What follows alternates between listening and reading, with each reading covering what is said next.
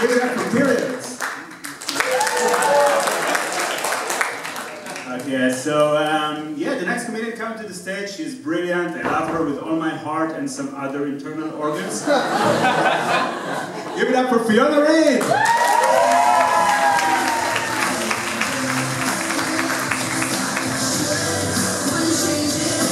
Hey guys, how's everyone doing? That's energy there. Ladies, have you ever been out with a guy so ugly that his friends had to take you aside and give you a pep talk? Like, oh, he's really cool, really laid back, he's always got weed on him, that's a plus. But I just think it's funny how guys can get famous and they'll go crazy over all the hot sex they can have, and they don't even realize that they're just living the everyday life of a semi-pretty girl. I'm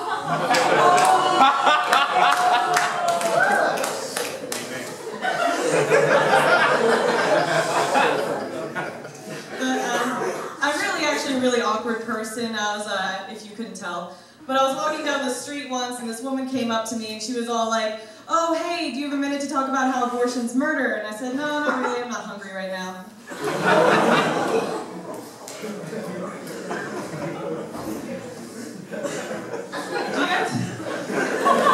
Awkward section. Calm down. Did you guys hear about that guy who was going around, he's putting bleach in eye drops in the stores? Yeah, he made like 10 people go blind. That had me so scared that I was going to get caught. I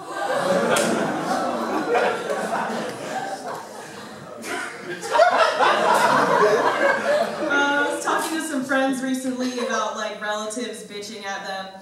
And one friend's like, oh, you know, my grandma always freaks out whenever I dye my hair a new funny color. Another friend's like, oh, my grandma freaks out whenever I get a new tattoo.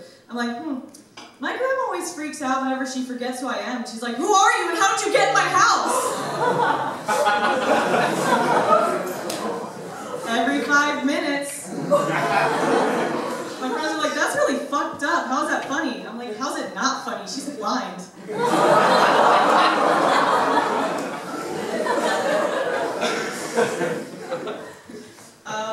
I have friends though, I swear.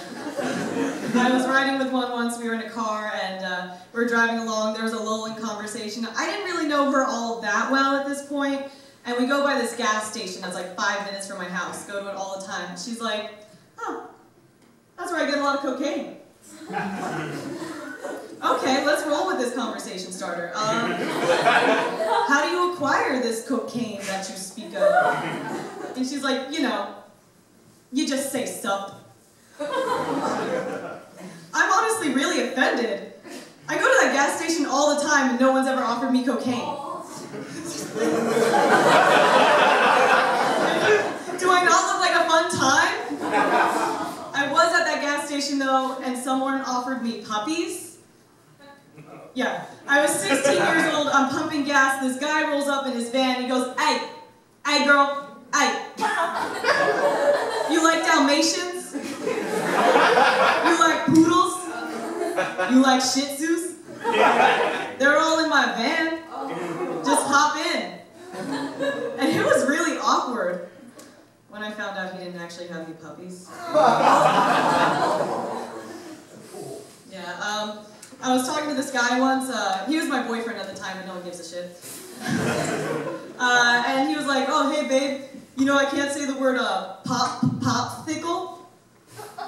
First of all, I'm sorry, I only date losers. But anyway, so I'm like, okay, why can't you say popsicle? And he's like, oh, because whenever I try and say the word popsicle, I think of licking a popsicle, and I just can't say it. And so, okay, I'll say pussy. He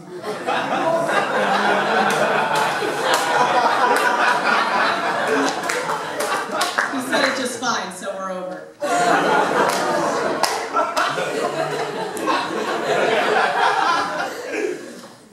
Back home, I usually like to be a muckmeister as a job. If you don't know what that is, it means I shovel animal shit. It's great. I get to do other things though, like I get to feed the animals so they can shit more. And one time we had this woman come through who had a couple stallions. And if you don't know what stallions are, they're just like any other guy horses, but we just haven't chopped off their balls yet. So they're any other guy, so they're just like any other guy, which is horny and annoying, and need to be pleased quite often. Yeah. So there are things and procedures you should be using to do that. She was like, nah, I just like to do it by hand.